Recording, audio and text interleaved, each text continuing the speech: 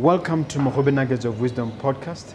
My name is Mompoloki Lerumo Mogobe. Our objective is to enthuse, inspire, energize, and empower entrepreneurs and entrepreneurs of all stripes here in BW and beyond. We do so by inviting these entrepreneurs and entrepreneurs into our makeshift studio. Sometimes we call them to the restaurant, sometimes we go to our studio, and we ask them to share their experiential knowledge, their experiences and their expertise. And we ask them as many questions as we can, aimed at empowering you also as a viewer.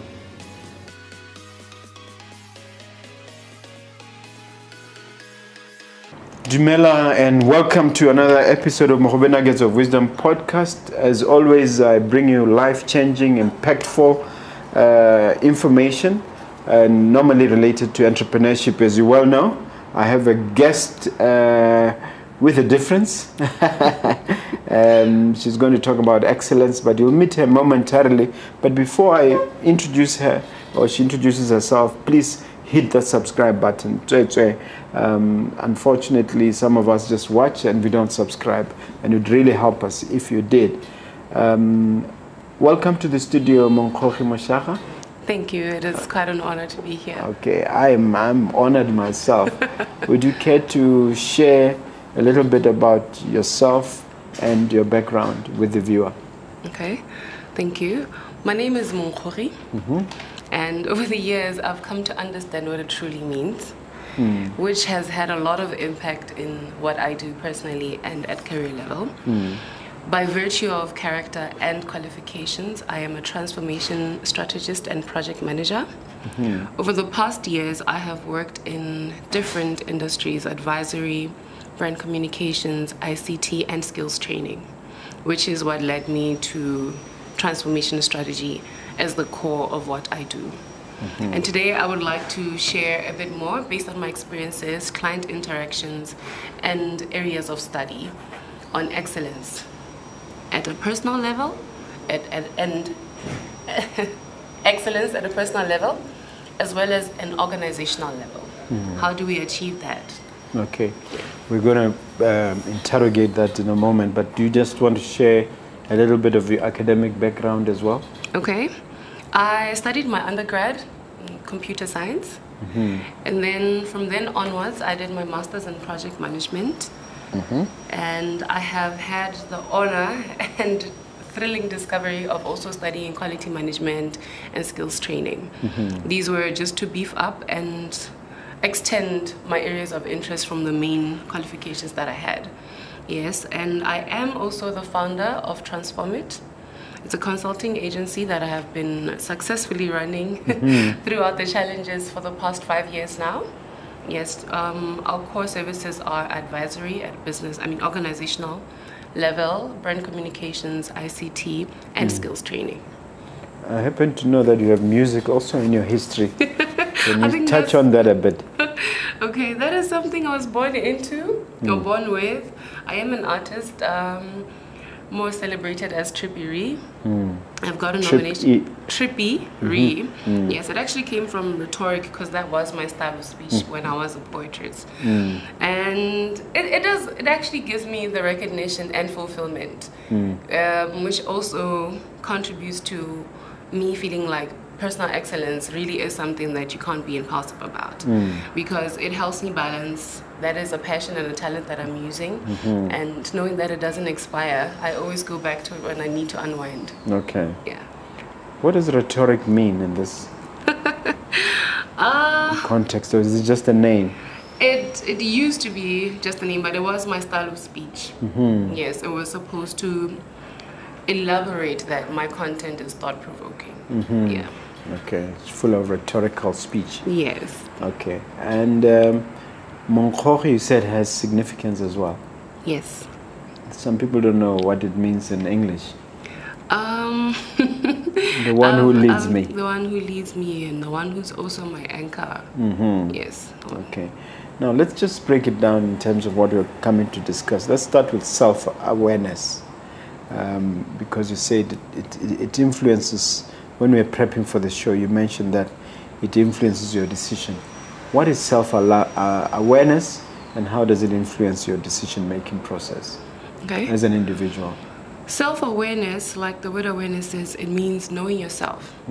Not just the person that you want people to hope, the person that you hope people see you as, but more of who you truly are. And this comes down to your character, your personality, your preferences, your boundaries, your skills, your talents, and your nature. The person I am right now on this show is more of a responsive, it's not really my personality. It is sides of my character, which are being provoked. So if I know who I am, I need to be able to confidently explain what these different sides of me are from my personality, what influences my personality, the transition and changes that I've had in personality from being a tomboy to just a girl in varsity to the woman that I am now. And definitely this is not the ceiling.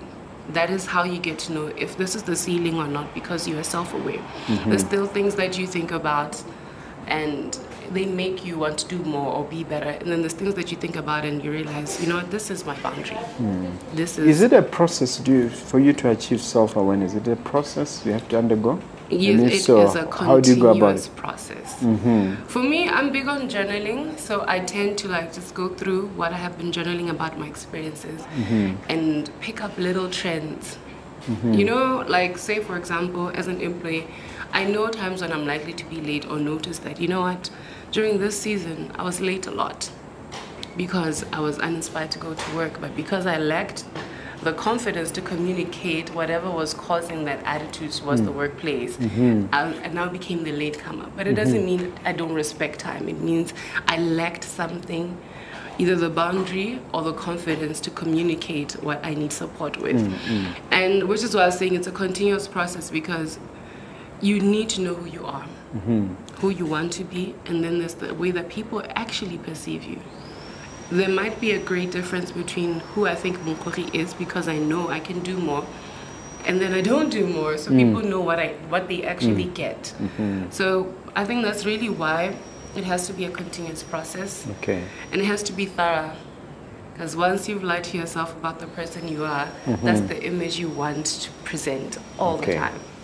Let's talk about the organization, the one with IT. How it was started, how it was formed. Share a little bit about that. I've always wanted to be a boss, first of all. I think also growing up, seeing my parents having other businesses, some of them running at home, I was so curious, what is it really like being a boss? And what does it mean? And so when I graduated, I had a few jobs here and there, but I've always had a job. And I always felt like, because I'm not old enough, I can't do certain things a certain way. So I always wanted to work in an environment that supports employee interest as well, not just coming in and sticking to the routine. And then I worked at, I was actually on an internship at KPMG in 2017. And when we got there, part of the onboarding exercise was goal setting. I had never actually had to do goal setting in my life. I always had goals or resolutions, but I never sat down and even tried to think about how this goal could have impact on anything else. And then I was like, I need to work in an environment like this, but I want to make that environment and factor other things, because as a creative, sometimes you get a pushback because people know you from as a certain persona, so it's very hard for them to switch. Yeah, which is really what inspired the new triple array, and now this is something else. They can't compartmentalize this is this person, that was that talent, excuse me, but this is the qualification and skill that they're coming in here with. So that inspired my name, the company name Transform It. Yes, because I thought it was IT, meaning that there's an element of information. Yeah. The IT part is that is our tool for transformation. It was a main tool, but really it is transform it. Whatever it is, you need to transform it for it to grow. Yeah. Okay. Goal orientation versus growth orientation. I guess we need to define the terms first and then contrast them. Goal orientation, from my learning through experience and study, is where somebody is driven. Everything that I do is aligned with the goals that I have. And then there's growth orientation. I can achieve my goals. Let me just quickly get to growth orientation. It's where anything and everything I touch must grow me, regardless of the goals I have. So we tend to stick more to the goal orientation of our being. Yeah, I achieved this. I got a merit on my master's. I was nominated for this. I got a long service award. But sometimes we're just in the ceiling. Yeah, you're getting all these accolades, but it doesn't necessarily translate to growth. It's just validation that indeed you are good at this. You're first tier when it comes to this sphere. This is really your forte. And growth orientation is realizing that I'm achieving these goals, but I'm not growing. And you achieve them because you're capable, not because you can do more. It's very interesting, eh? Yes, and I got to realize that over time. People would give me props for achieving certain things that I didn't even get to celebrate because I had to. It was a need to do. It's not as fulfilling because sometimes it's from delegation or a client requirement. Yes, you achieved the goal, but does it actually translate to impact and growth? Yeah. How does one position themselves? From what your answer, I think we should be striving to be growth-oriented more than goal-orientated. So how does one position oneself for growth? It brings us back to the self-alignment and self-awareness, because then you have to be aligned. I can't grow in an area where I can't even speak out. If I can't ask for help in a project, then I'm only going to be doing the bare minimum. If I can't even have an honest self-appraisal, I won't know areas that truly need improvement. Maybe I'm the bad problem. I'm the problem here, you know what I mean? But it's comfortable to say management does not support this thing. So I just choose playing that victim card all the time instead of realizing that I never even communicated there was a problem to start with. I expect people to do things on my behalf or instruct or delegate and then come back to shine. So when you're growth orientated, you actually sit and realize, listen, this is what you tend to do. This is what you need to do. This is what you need to unlearn and relearn to become the person that you truly could be. Yeah. Okay, so let's take it now to excellence, which is our main subject at organizational level. How do you define excellence? And then the second part of the question will be as to how we apply it at an organizational level. I think at an organizational level, excellence would be your operational growth. And by operational, from the people, the technology, to the organizational culture being clearly communicated. Sometimes you'd find maybe as a recruitment activity, we just get somebody to fill the gap, not somebody to create impact. So the way that we're dealing with that employee is we're just delegating and instructing. You'd find many organizations to date still don't perform performance gap analysis or skills gap analysis. They have a strategy and a 5-year plan that they're sticking to, but it's not custom or cultured for certain employees. For all you know, you might have an ambidextrous employee who can be a great ICT advisor and a great project manager, but because they know the value for data, this is the person you could be adding when you're sitting there developing your marketing strategy, because they have all this back-end information from both sides. But because we're not focused on the culture, we're just looking at what is supposed to be done and what billable hours you have, what's HR saying about this person. We end up missing those areas that could really be helping us grow as an organization. Yeah.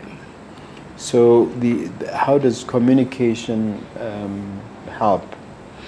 It helps because if you have a clear communication strategy, from the tools to the channels, points of escalation, and making sure that even at one-on-one level, employee to leader or the other way around, you know that these are feedback expectations. Okay. From the acknowledgement to the response and me contributing. Because you'd find maybe I get a quarterly review as an employee, but in between I have never actually had a conversation with whoever I report to that, listen, this is what I'm noticing. It used to take me an hour to perform this task, but now it's taking me 2 hours, and it makes me look incompetent because in between your expectations, there are now other instructions, and sometimes from outside departments. So I tend to look incompetent because I'm overspent as a resource, not because I'm optimized. And then you realize, if perhaps I suggest to Mogobe as my boss or manager, or leader rather, as my leader, that let me finish this. Do not assign anything else to me until I've done this, and then you go and inspect or review whatever I've performed. And then I can carry on with the other task. So you're optimizing me. I'm not spread thin and trying to please everyone and everything. And then everything is just at a mediocre level. Next thing, no promotion, no salary increment. And as a brand ambassador, I'm the immediate brand ambassador of the company after the directors. It's me.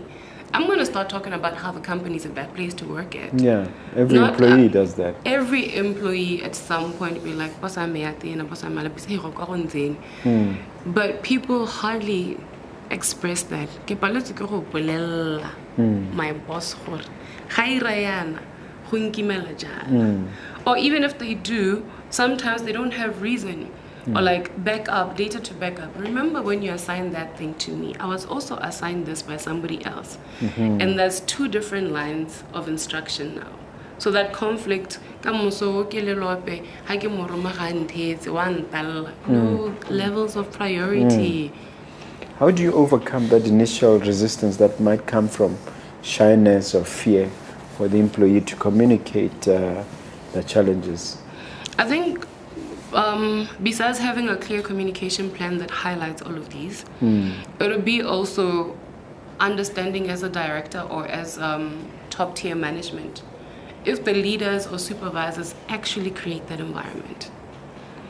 Because you find sometimes it's lack of expression because there's intimidation. Intimidation is the leadership tool or the management tool. It's not a clear, open environment where, listen, you're a peripheral staff member, I'm the boss here.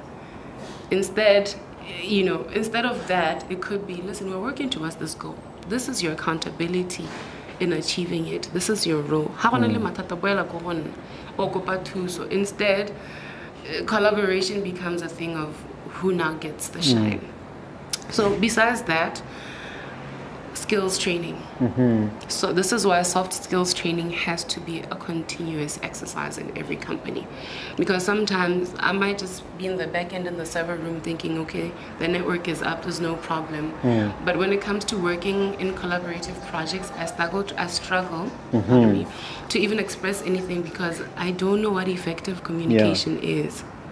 So skills training. Using your own experience, having gone from corporate to your own business, was there any adjustment challenges or any adaptation challenges that you experienced going from a large corporate to being thrown into the deep end on your own? It was a very interesting transition. Mind you, I'd just come fresh out of an environment where everything is time sensitive. It's a billing environment, and also having just come up with the realization that I need to be goal orientated when I'm at work.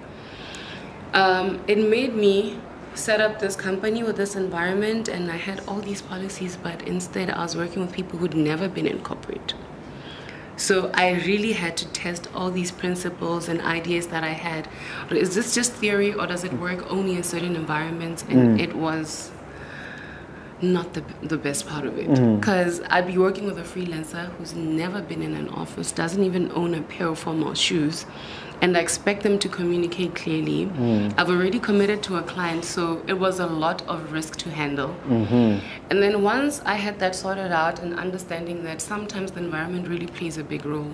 I can work from home, but in a team environment, there's shared resources, and not that we would be trying, or I would be trying to micromanage, but I need to be thorough because I'm new and everything is on the line, the reputation and the cost of reproduction. So it made me really thorough and understand I need to always have a quality management framework. Okay. Yeah. It's been what, 3-4 years now? It's my 5th year now. Yeah, okay. Yeah. How has it been? been interesting. The first 3 years, because our core service was social media marketing and management, it hadn't become a thing yet or a big deal yet, so you were thriving. And I remember I was one of your early clients. You were one of our first clients. You didn't even flinch, and I always remember that and appreciate that. And I think the challenge also was realizing, listen, you can't run a corporate brand or a separate legal entity the way you'd run your personal profile. So it was a lot also that made me understand different business risks at reputational level as well. That was good, it was great. And then that's when we started now focusing more on other things like operational excellence, delivering ICT advisory, finding the bridge for integrating like synergy in a company. And I've had collaboration with other companies, skills trainers, app developers, and it also helped me to understand the value, the true impact of whatever service I'd be offering to somebody. This can't just translate to this project. What is the business impact of this thing? Because this is somebody else's yard, and you better leave a mark. Indeed, indeed. And we're just coming out of COVID. How has it impacted you, and any positive or negative stories out of that? It had negatives. Lucky for us, during the lockdowns and everything, we were allowed to work because it's media and information. And most of our clients... Essential services, exactly. And most of our clients were also just running day-to-day activities like normal. And then also during that, that's when I really understood the need for performance and standards and controls, because you're working with some people who are working from home.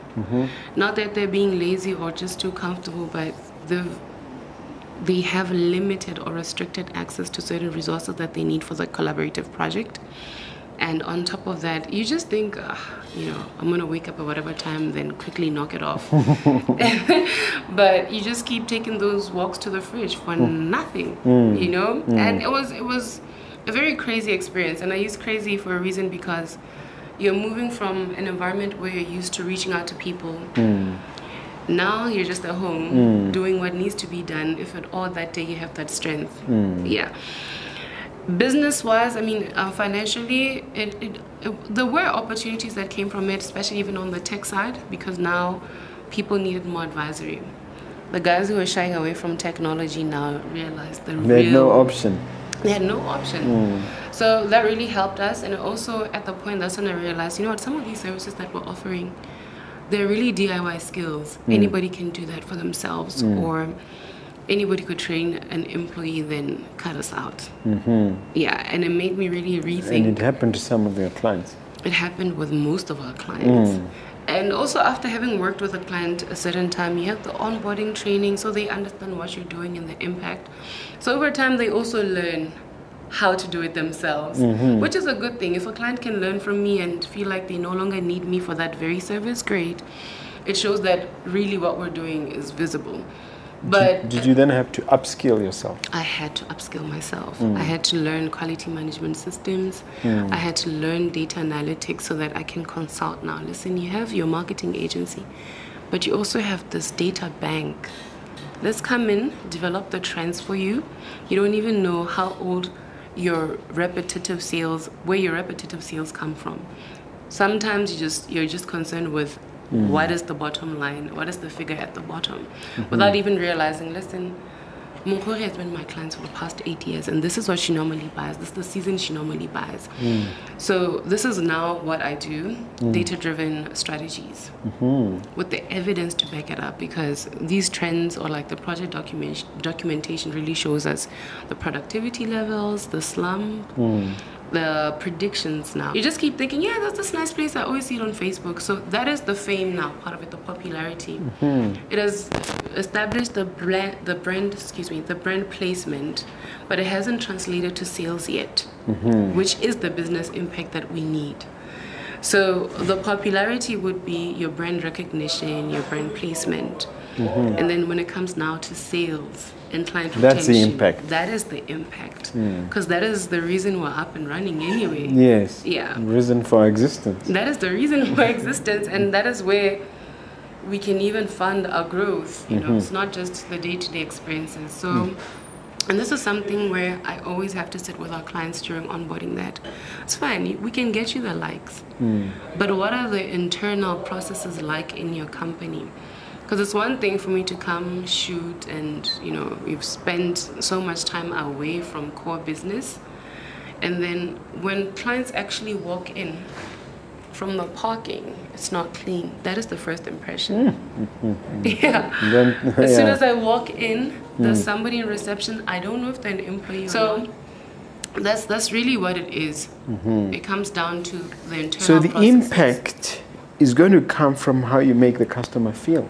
How you make the customer feel. It's the main thing. Even if they don't get the service they walked in for. But it's that treatment, feeling like I'm worthy. What does it take for us as Botswana to cultivate that mindset? Because an average business here doesn't believe that you have to make a customer feel a certain way. It comes back to onboarding, honestly. Our recruitment processes here aren't customer-centric. They are role-centric. So if our onboarding activities don't emphasize on attitudes in the workplace, we're going to come in here with whatever organizational culture we had from the past.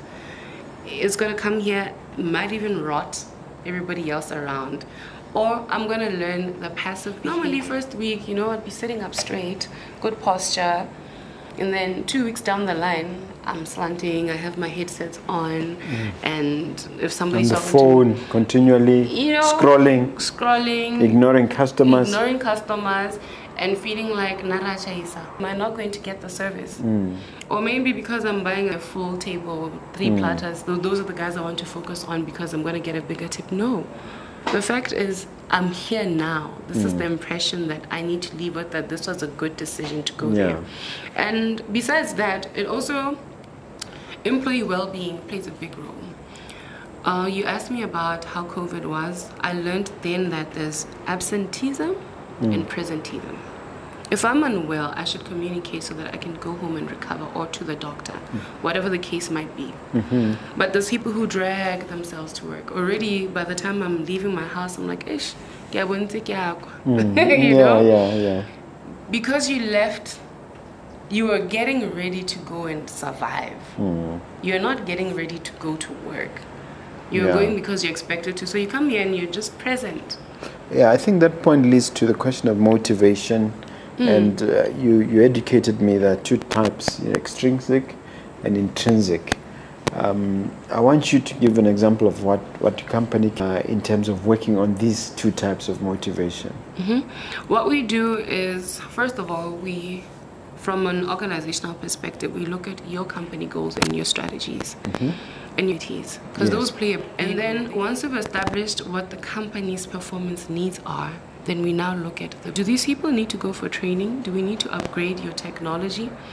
Or do we need to find different skills training programs, from attitudes in the workplace to operational teamwork, and also other why this person isn't delivering because it's Excel. You know, doesn't know what a computer is. They don't know what a computer is. So also training on tools that are used to deliver service. A good example would be, we did a training program. They had very senior employees. They started with the company. They're shying away from technology because they feel as though it's going to expose the lack of, they'd rather stick to documenting things on paper. So similar to phase 2, story of my life. The company works, you know, and it's like, yes, you have grown, you have been here with the company, but did you grow with it? Or did you always have this job? Because it's a major difference. So sometimes you realize the resistance to change is the reason why we're not getting the output that we need. Computer, I don't even like computers because they scare me. Yeah. So it's one of those things that we do. And maybe so how do you get those type of people to? We do also. I mean, they should realize they're not dinosaurs. So they're not. How do you help them realize that? One-on-one conversations. If the company already has that culture, it's easy for us. If you have somebody at 59 and somebody at 19, we need to observe how these people are performing. We do sampling to realize every day, but there's another person doing the same task. Challenge myself in my organization where I have people who've been around the longest and are very loyal, passionately loyal, but refuse or fail to adapt. It levels everything, it levels the ground. Once we get there, we're equals, and I'm no longer Moshaga who's been in the company for 19 years. I'm just another member of the cohort. If they do express that this is my fear because I haven't had exposure, or because I'm concerned for what now this means for my role after this training or introduction of this tool, does that mean now I'm obsolete?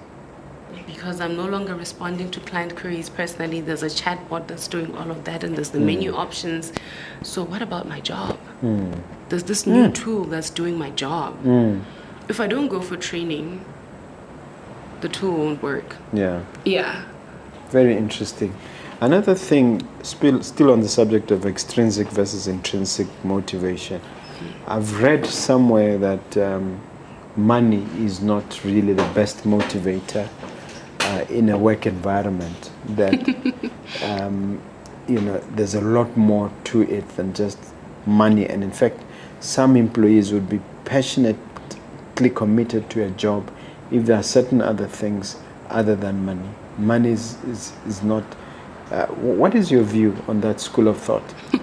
It's debatable, but in this very day and age, where people can learn a skill online today and consult from wherever, including the very office that you hired them in, and that is the reality. They do their work. They do their work. They do. My thinking about that is, this is why goal setting is important when you're onboarding an employee, because now you'd be able to translate financial goals, team goals, and all of that. So you can actually at some point observe, okay, this person wants us to have some sort of society or club, maybe a cycling club. It means they're big on fitness.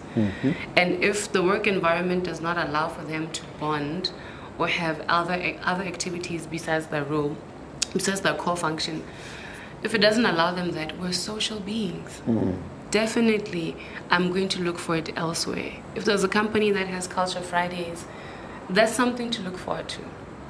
It has nothing to do with the money. I might be very unhappy with the amount of money that I'm getting, but there's those little things like culture activities and regular training, tree planting, that speak more to now my personal interests and passions. And it becomes a part of the pride as a brand ambassador that or last week we were at SOS playing with the kids. Those are things that doing that as a team effort, as a team building effort. Yes, and it makes you realize also that there's a personal sense to the company. It's not just some building that you walk in and you face the problem and resolve it and then get paid for resolving it. And there's also other things like well-being at a mental and emotional level. Because if an environment is toxic, that growth is not going to come out of it. You're constantly in survival mode. So if I'm earning 500 for a task that I could be earning 254, but it's more a flexible environment, and there's even what is it called? Other perks. There are other perks, but there's also there's work therapists. Companies are now hiring that as a role, like the therapists at work, to discuss little traumas and little incidents at work that affect my thinking and productivity. It's no longer just an HR function then? No, it's no longer just an HR function, because there's the HR aspect, which is focusing on the human resource. And then there's a new sphere that focuses on culture alone. And that has many factors, from somebody could be bothered by this chair not being ergonomic, it's little things that really contribute. And the more we interact with people or get exposed to other company cultures, we start wondering why it's not happening in our environment. That's very interesting indeed. Let's move on to self-appraisal, because now we're going at a personal level. Attitudes in the workplace, scale of priorities and so on. What is self-appraisal, and is it a must for every employee? It definitely is. I like to think a good employee is a self-managing employee. And for you to carry out a self-appraisal, you must be able to document, because that's really where the truth comes out. If I give you a timesheet and every day you have to think about what you were doing at that very hour or finding ways to fill up the timesheet, then it shows there's a productivity gap. If you're idle, okay, cool, but can you do something or have a review or contribute somehow to your own growth? Idle time, it happens everywhere. But there's issues, there's issues and instances where I'm overworked. My timesheet is packed, but there's still no results. So if you are a self-managing employee, you're able to realize that I focus on minor tasks during core hours. Documenting a timesheet shouldn't be happening at my core hour at 9 a.m. When my mind is fresh, when I should be crunching the numbers, you know. It's something that you can do easily towards the end of the day and something that you can just script or grab your phone, do a voice note and then transcribe later. But instead, we do the little things because we lack the motivation to face critical tasks. Sometimes because we know we can't actually deliver, but we're afraid to ask for help. Or it's a situation where you just really don't know what you're supposed to do. You just reminded me of a book by Brian Tracy when he says, eat that, that frog that first. Frog. Yeah, eat that frog. Basically saying, do that tough job first at the beginning. And only then can you, because you say we shy away from critical tasks and spend our time on the small, unimportant ones. Unimportant ones, because also those ones make us feel good about ourselves because you complete it. So that fulfillment you get from completing a task, even if it's very minor, it still makes you feel like, yeah, I did something. But the critical ones force you to even realize that I actually lied at my interview. I do not have the skill. Now, can an employee actually have a special form that you create to self-appraise, or Yes. how does it work? Yes, we do actually have those, but some of the systems that companies use actually have those for timesheets. Some companies end up contracting us to develop ERP systems where clients or where employees can just log in, and you can do it daily or weekly, depending on your efficiency, where you can log between 8 and 9 hours doing research for this proposal, and it took me 5 hours to draft. And between while I was waiting for the review, I was working on the feedback that I got on the previous proposal. And it also shows you where you'd struggle or take long to complete. If it takes me 3 hours to do research and there's open internet, then maybe the company needs to invest in their R&D as a department. You mean if there's no open internet? No, I'm saying if I'm still struggling in this open Internet era, yes. Yes. Yeah, right. I could be even learning or doing research from junk websites where it's not validated, it's not peer reviewed, it has no data to back up. It's just somebody's opinion or work experience, and I'm going to run with it because this project or proposal is due. And then you get to realize I don't even have quality or any reference at all. I can't remember where I got it. I have to go on my search history to back up what I'm proposing. Yeah. Yeah. Now, in terms of your experience in your company, are you able to blow your own trumpet, so to speak, and share some success stories without necessarily mentioning names, especially when it comes to excellence? You know, I found A, I turned into B, that sort of situation. Okay. We do have those. Mostly even from our brand comms, maybe would come in or get a call from a client. Listen, I need to grow my company on social media. And then when we're doing our brand audit, we realize, listen, your brand is doing well. It's the people that aren't. This is what we got from our sampling from your customers who are on the database, that they didn't come back because somebody sucked their teeth at them when they had a complaint, you know. Somebody didn't deliver at the time they're supposed to, and I left my office to go and wait for the delivery at home, you know. And we end up learning that the main issue is always internal. So we ended up, like for a client of ours, we're supposed to be doing brand communications, external brand comms. We ended up developing a stakeholder management framework for them and system to feed that. It included employee task activities. they need data sheets where leaders and supervisors can have a review to see if the performance is actually suited. Okay. And besides having the data now to influence that, we also defined search systems for them. This is what you need to look at if you're going to be developing anything, whether it's a marketing strategy or a new employee policy. Go through the data. This is how you search, this is how you filter, this is how you can predict your own trends and change the customer culture, change the employee culture, because they're different. Same goals, same activities, but the impact is not the same.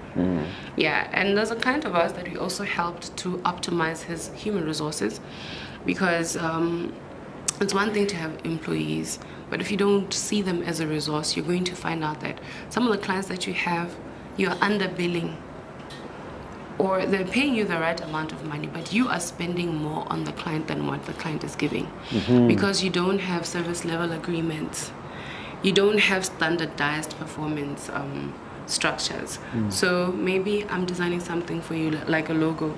Say, Monkgogi, I need a logo, and I tell you it'll take me 5 days to deliver that logo because of our queuing system. If you're okay with it, great. Or if you say, listen, do whatever you can do to expedite. I'm just thinking about how you're going to be paying the express fee. I'm not thinking about the commitment to other clients. Yeah. That's all you focused on, yeah. Yeah, I'm just thinking. And if you're thinking of other clients, you say, no, I won't be able to do that. Say, listen. You turn down the express fee. You turn it down or say, let me let you know.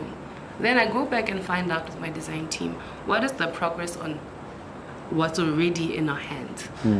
If I can, I will tell you, listen, I can deliver, but please anticipate a delay.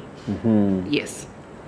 And I have to communicate with you that these are feedback systems. You don't just come and say, logo inke. What do you mean? That's what so is vague. nice to you? It's so vague. We need explicit communication, exchange of explicit communication. And you have 2 reviews. So if we send you 3 ideas, you have to pick one and then we run with it. And with that one idea, you only get 2 reviews. It's not like I'm up all night waiting for you to change your mind. So in that case where you assisted the client, did you actually assess the impact on the bottom line, or did you get feedback as to the positive impact outcome of your intervention? We did, because we had a post-implementation period of 3 months. So we got to really see the impact. Is this change in behavior because we're fresh out of training, or is there actual ownership of the new culture? And for them, obviously, it translated to financial gain, but also they now have a system, so whoever's coming in is now walking into a culture that's predefined. No, I'm with you. Yeah. Let me go on a tangent and ask you about your relationship with your dad, insofar as when he did some training for us here. I saw you with him, and throughout you were quiet. How does that work? I don't remember. Don't remember you doing anything. Was it just like you're in a classroom? What's going on? I do most of the pre-planning for training, but I also for his company. Yes, I actually do consult for his company, from module development to other administrative work, but mostly my core is the R&D. I do the R&D for the company. For those who don't know, your dad is? Lerumo Moshaga. Yes. Yes. And that's somebody I really like working with. First, there was, a blurred line. It just seemed like I'm doing this because my dad asked me to, and then eventually turned to, you're doing this for the company, which also you work for or work with. Yeah. But mostly during training, I'm there to transcribe. I'm observing everything from body language to questions asked, so I can pick up trends, like from how are people actually perceiving training? Is this client wasting money on training on people who just went for training because it's a break from work? Or do they understand the impact of their role, which is why they're being trained so that they can become more efficient? Yeah, so that is what I do. And then you put together paperwork after that. I put paperwork together after that, and also observe maybe if there are questions from the cohort or concerns that, listen, this is where we need decision support from the leadership. Then that becomes my role now to assess and advise. So how long have you been consulting? I started consulting for him when I was still in Butu. This was, 2012. I had my first job with GTN. And then I was just filling in because the person who was supposed to be assisting him couldn't show up for work, they're unwell. So I was just typing, and then it sparked interest. I'm like, what? This is how people really act at work? Yeah, and then over time, I started enjoying it. And but formally or like officially as a consultant, I started consulting in 2017. Oh, okay. Yeah. All right. And I think it's a good partnership, right? It is. Sometimes I work overtime because I know how important it is. And because I'm family, I can't say get chase. Yeah. Who's supposed to take ownership of this thing? Yeah, but besides that, it's also very interesting working with my dad. When I was younger, I used to think he was just too thorough. Yeah. He'd ask me, please iron these pants for me, and this. And then you'd be like, how will you be the guy? Yeah. This guy. And I do stuff, like I'd achieve a lot. I grew up a very active child from sports, music, career fairs. And I'd come home super excited, like waiting to tell them all about it. And I'd get a smile, maybe a hug or a pat on the shoulder, good job. But guys, I want a prize. Like, no, I'm teaching you something. When you finish the job, you have to clap hands for yourself, not other people. Otherwise, you'll never be happy. You have all these accolades, but you'll be so empty inside because you're doing it for show, not for fulfillment. Okay. So working with him, I got to see it now firsthand what it really means. Yeah. What's your advice for other daughter-father partnerships, or shall I say, child-parent partnerships that are involved in business together? It's a legacy. You're not the boss. You're business partners. And this is the one person you should be teaching everything. So they have to rotate across every aspect or department within the company so that they can understand. They're not there to fill in for that employee who didn't show up, or they're not there to do the little tasks that you don't have time for. This is the person who will continue the legacy. And one thing that I always feel like in family businesses is you have to also hear out your child. They're coming from a different background, from school to social culture. They know what's actually going on out there, and there's a way that it'll always have impact. For example, you may not be that big on social media, or you might use social media every day, but they know the actual hacks from your camera to features. Very true, yeah, and if you don't actually allow them to contribute, you won't realize other ways that you could be growing the company, from the culture to the impact that it has. So you really need to make it a partnership and not a condescending thing where it's like, because I say so. Yeah.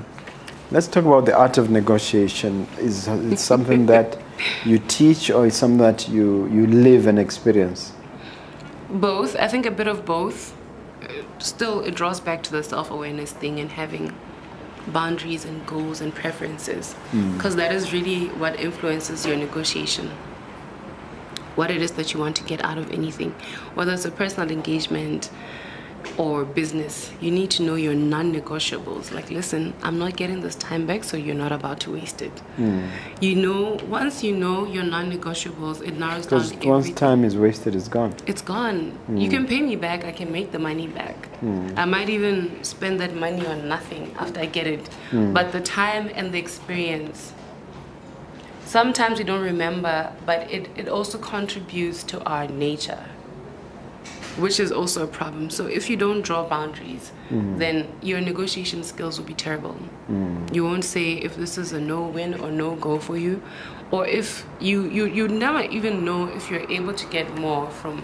How did you develop the art of negotiation yourself? Was it through reading or through experience? How does a listener who feels that they're not negotiating well enough, how can you give them that impetus based on your experience? I think a part of it was natural. Being the youngest child and having two brothers, I always had to negotiate, like, listen, if you do this, I'll do this for you, But truly, it became solid when I did contractual management. It was a module under project management where I got to learn what it really means, like the value exchange, your terms of references. But I also did read a book called The Art of Negotiation. And after reading those, I realized it's a skill that everybody needs to have. Art of Negotiation by? I think it's Michael Wheeler. Michael Wheeler, we'll check. Yes. People will Google it I anyway. stand to be corrected. Yeah. Yeah, that's where I learned that, listen, you don't always have to move the post, you have to change your mind. Yeah, the post shouldn't be moving. It's your mindset that should be moving. It's very powerful. Can you say that again? You don't have to, the post should never move. It's your mind that has to shift. Posts are what? Your values? The post, like your goal post. Yeah. We don't move it closer because the players are tired. We change the players. Yes. That is really what it means, like having a possible zone of agreement. If this is not... So the goals should not be negotiated or whittled down? No, never. Because you're the one that's going to be staying up all night thinking about it and beating yourself up for not speaking out, not thinking a certain way. Or regretting in future that regretting in future and having... Now, starting second guessing yourself in everything that you do because you've made a lot of decisions that didn't really benefit you. The passive culture. So knowing the art of negotiation and understanding that it is a human science. Yeah. Really, that's where the growth comes from. Speaking specifically to our culture on the subject of excellence, what's a change or what suggestion would you make, or what's the one thing that you think we need to really work on and change? I think the one thing that we need to work on, and it will just have a ripple effect on everything, is attitudes. The attitude in the workplace. If it means somebody going for a therapy session to unlearn certain toxic traits, they have to, because we have this very passive culture. The worst could have happened, and it gives people comfort, but at the same time people tend to be passive because the worst didn't happen. Yeah, so once you know exactly what it is that you want, you start focusing on how you're going to get that thing. If I'm talking to you now, Mogobe, I'd like to deliver this service to you, and maybe you don't see the value yet, it's okay. But it's not my job as a service provider to teach you the value. I'm supposed to deliver the value, because I'm going to end up spending unaccounted time and effort on teaching you about something. Sometimes it's worth it in the long run. It is, if a client is committed to getting the service. If it's not, it's fine. We can shelve it for now, and then once you understand it, we can continue the convo. Yeah. So this issue of attitude, being laid back, at what level should interventions take place to change it? Is it individual level, company, societal level, or at a political level? I think at every level, but the most important level is individual level, because you can't transform everybody. We have different priorities, different backgrounds, different goals, and different personal perceptions of who we really are. Yes. Some people are power orientated. So if what I'm suggesting, say maybe if you say, listen, I need you to speak less on this matter, and I feel like it makes me a terrible person. I might say yes because I'm shy and I don't want conflict, I'm afraid of confrontation, but I might just say no. That affects how people perceive me. I'm this type of person, so... In other words, you preserve your brand. Exactly. So I think it also comes down to you, like I was saying, having a zone of possible agreement. Yeah. And sticking to it, because you end up betraying yourself. Yeah. Once you betray yourself, you're going to shift everything else to make that mistake okay. Yeah. Speaking of branding, your brother is an expert in this area. I've interviewed him. He's established himself as a brand who is a master of brands. Has his role or his position as a master teacher on brands helped you in any way, shape, or form? It does. I actually do follow his steps. I'm just learning from the best, basically. And I still consult with him. As good as I know I'm doing, if there's better than I'm doing, then definitely I'll find out from him. He's also my very close friend, so sometimes he just tells me straight, like, listen, this is not the ceiling. I don't know why you're settling. Or, listen, you're doing great, but it's not translating to anything. Do you mind telling us how he has helped you set your brand? Any specific aha moments from him? Brand-wise, I can't say there have been, but business-wise, he's big on logic. I will come to him complaining about a customer. He's like, listen, we spoke about this before. Is there no place to escalate? Or why are you going in circles? What does the contract say? There's a contract for that reason. You drafted the contract, so you're either going to enforce it or we're going to stop talking about this. So he's helped me to really understand decision support, one as a leader and as an employee within my engagements. So. All right. This is the time of the show where you grab your crystal ball and look into the future and tell us what we can anticipate in terms of brand Monkgogi, talking 5, 10. I'd like to think more about 10, 15 years from now. Thank you. I am young enough to plan for that. I really, like I was saying earlier, I'm big on transforming the culture organizationally. I do have target clients and goals in terms of what I want to deliver and the impact that I want to have in my exchanges, whether it's at a business or personal level. It's something that I've really set out. I have the career objectives and the plan to feed that. And not necessarily that I want it to be known with statistics countrywide, but it's something that is also a very personal thing because it's something I'm passionate about. Yeah, so it is a part of my life fulfillment plan, not just a career plan, to deliver skills, to transform people and organizations for continuity, and also to contribute to literature. In Botswana, there's not much on projects of any kind. And whatever we do have, it really is more from the West or the North or whatever. But it's not, it doesn't speak to the organizational cultures here. So our younger generations are learning, but it's not cultured for environment. So we tend to struggle more when we get to corporate because what we learned revolves around other cultures. Technology-wise, skills-wise, we are still so what is it behind. What is it we can expect in 10 years? What are you going to bring into fruition? Yes, we do actually have programs under accreditation that speak more to the new skills, the new core skills, like organizational psychology. So once those are ready, we will be launching those and partnering with organizations, even NGOs, so that we can enable the people who actually can transfer are you planning the to eventually create an academy, a school, an institution, or a company that is penetrating across the region and international? That's the kind of thing I want you to share on. Well, at the moment, I'd say the immediate time frame being the 5 years to establish the company so that it has the authority. And the data from these projects to advise, listen, this is why we're saying we can have an academy. It has to be results driven. As much as it's a goal to own academies, I also need to validate why this academy is the academy that all companies should be collaborating with. Because our concern is self-sufficiency. And improving ambidexterity across. I need to know, listen, I have these other skills that I could be exploring and exploiting. If I'm not earning You call it ambidextrous. Being able to use both hands. Yes, that is why Transform It was formed in the first place.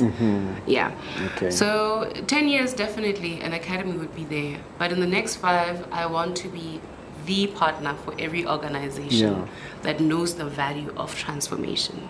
Okay, there's a question that I normally ask, which I've been always urged by the young ones, Botlaka and the like, to ask whether there's Zaga in this industry that you are in.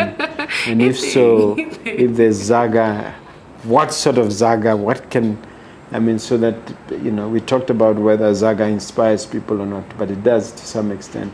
It does. It does to a very big extent. I will not water that extent down. It's there, but it also comes to you knowing pricing strategies. Because sometimes you know, I price looking at the team. Sometimes I price looking at the business impact that the service will have for the client. So you need to know, you always make money out of anything. It's how much money you want to make and how much money you make yourself worth. That is the question that we really should be asking ourselves. And it's there, but also like factors like cost of reproduction, cost of delay, they affect how much money ends up in your pocket or nothing. But this industry you are in, there's cash. There's cash because also some of these the services we offer are ad hoc, and some of the things like training, HRDC does help companies to train, so it's not a matter of the funds, it's a matter of the value now for the company. So you know there are certain, which is also another thing, you need to have essential services, not just because you're good at something. That's really where the money now comes in. Yeah. This is the time now where you hit me with a question. Do you have a question for me? My question is, from the nuggets of wisdom, the episodes that you've had, are we going to get like maybe just a summary? I don't know if it would be in the form of a book or like learnings from it, because you've had so many brilliant people, and there's people who unfortunately have not had the time to appreciate every episode, but are we going to get like key takeaways? That's a brilliant idea, because I've seen some of the podcasters internationally. A guy called Tim something comes to mind, who wrote a book called something of Titans, the Book of Titans, where he summarized the learnings from his guests. But this idea has never before been brought to my mind, and I would like to thank you. It's a brilliant idea. Thank you. That is really what we do at Transform It. Yeah. So thank you for placing the seed in my mind. Let's see how it germinates and grows. I think it's a brilliant idea, one that is worthy of pursuit, because I've been wowed, and even this interview I've been wowed. Thank you very much. Thank you. There's a lot to learn there. So it's a great suggestion. Let me explore it. Thank you. I'll be happy to partner with you should you need external consulting. Absolutely. Ever. Now, take a look at that camera there and share final words of wisdom, parting words of encouragement with the viewer.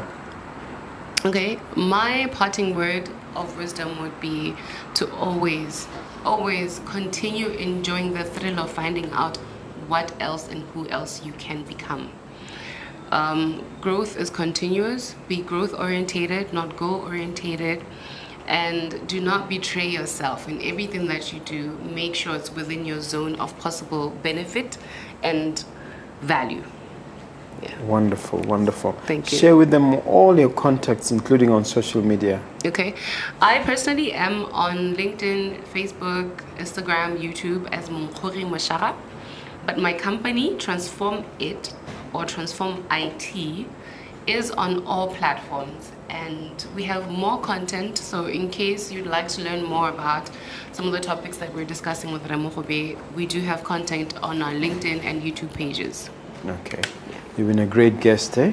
Thank you. It's been such an honor. Thank you. Thank you.